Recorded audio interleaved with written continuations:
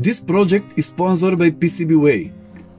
PCBWay is one of the most experienced PCB manufacturing company in China in field of PCB prototype and fabrication. They provide completed PCB assembly service with worldwide free shipping and ISO 9001 quality control system. Also, on their site there is an online Gerber viewer where you can upload your Gerber and drill files to render your board. So, if you want to make a PCB for your electronic project, PCBWay is a great choice for you. Visit their website and www.pcbway.com for more services. Hello, this game is based on the Cyclone arcade game where the player tries to stop and let scrolling around a circle at a specific spot. In one of my previous videos, I presented you the same game, but on a large ring consists of 60 LEDs, which contains several levels.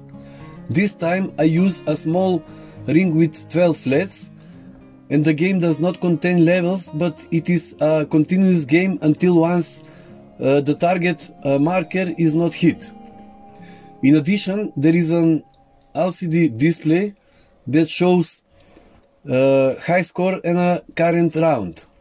The code was taken from Jorn Wiz's GitHub page, and I made some modifications. First, I shortened the way of testing the LEDs and then added different sounds for each segment of the game so that it's now much more interesting. The device is very simple to build and consists only a few components. Arduino Nano microcontroller. Next, 12 LEDs ring with WS2812 LED chips. 16:2 LCD display with I2C communication protocol. 2 buttons. And buzzer. As for the gameplay, as I mentioned before, in this case there are no levels with increasing speed, but each successive round starts with a randomized speed, and generally the speeds can be easily changed in the code in given lines. Now let's see how the device works in reality.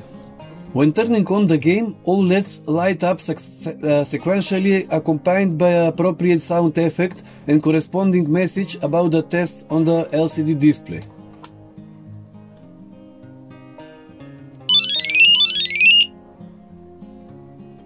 Next, by pressing the button, the game starts. The goal is to press the button at the moment when the rotating diode is located exactly on the static diodes. In the first 3 levels, 3 diodes are static, and in the next levels only 1. The number of rounds completed and the score are shown on the LCD display.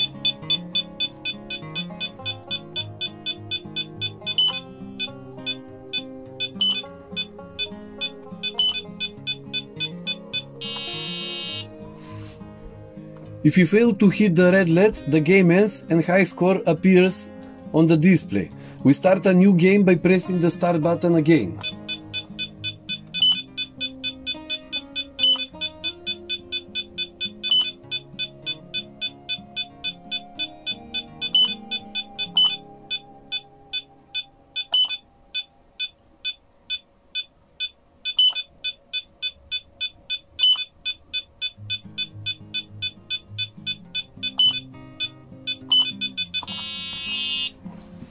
The following is a brief description of how the device is made.